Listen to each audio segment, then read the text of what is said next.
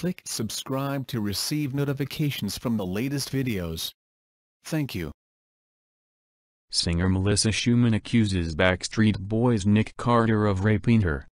Pop singer Melissa Schuman has accused Nick Carter of the Backstreet Boys of raping her about 15 years ago at his California apartment, where she said he forcefully took her virginity. Schuman, one of 4 members of the girl group Dream, detailed the incident in a blog post earlier this month, saying she was 18 when Carter invited her over to his Santa Monica apartment to hang out and drink with a small group of friends. The two were cast in the same movie at the time. Schuman said Carter took her to his office to listen to music he was working on. When they began kissing in the dark, Schuman said, Carter moved them to a nearby bathroom, picked her up, put her on the bathroom counter and started to unbutton her pants. I told him I didn't want to go any further, she said.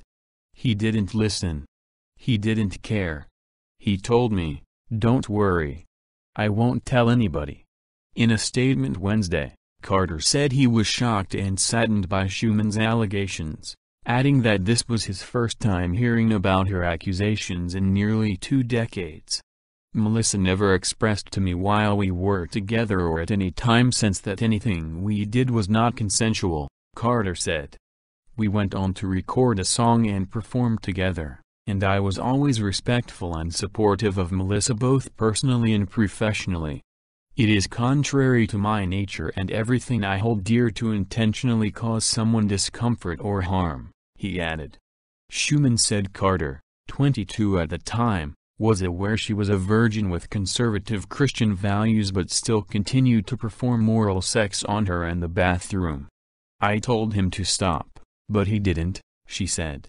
After somebody in the apartment knocked on the bathroom door, Schuman said Carter then took her to another bathroom, where he took off his pants and convinced her to perform oral sex on him even after she said she declined.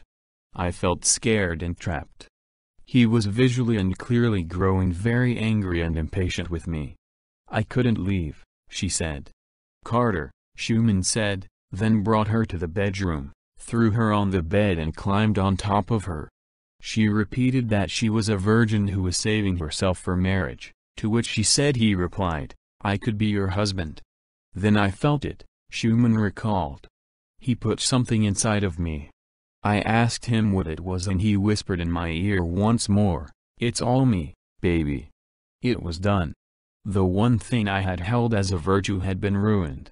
I went limp, turned my head to my left and decided I would just go to sleep now.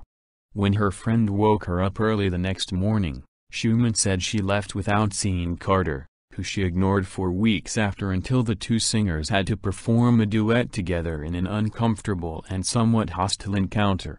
After a hiatus, the Backstreet Boys are now performing together and have a show in Las Vegas. Last year, Dream was part of a reunion My 2K tour with boy bands 98 Degrees and O-Town. The girl group rose to fame in the early 2000s after their hit, He Loves You Not.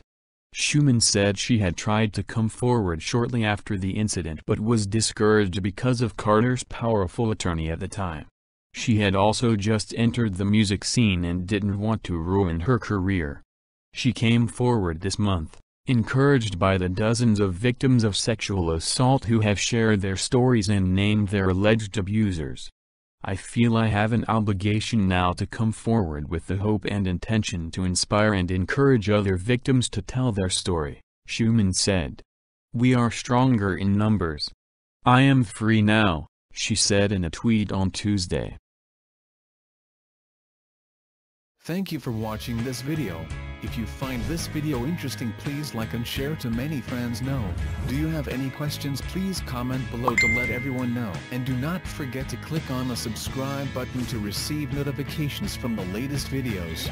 Goodbye and see you again.